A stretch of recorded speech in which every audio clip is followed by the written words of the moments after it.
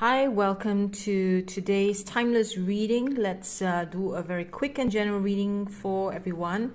If you're viewing this, it is the right time for you to view it, and let's see what the message is. And from this deck, oh my goodness, the wheel of fortune. I wish you good luck. Very good. So fortune is in your favor. Let's pick another one as a clarifier.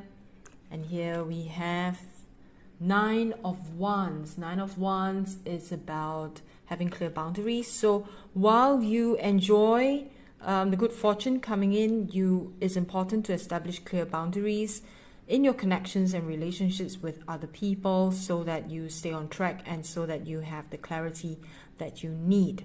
Now let's pick from this oracle deck and see what the word is for you. Victory. Very nice. Okay, so pointing towards victory from the Wheel of Fortune. Stand guard, right? Have clear boundaries, be resilient, and all success is yours.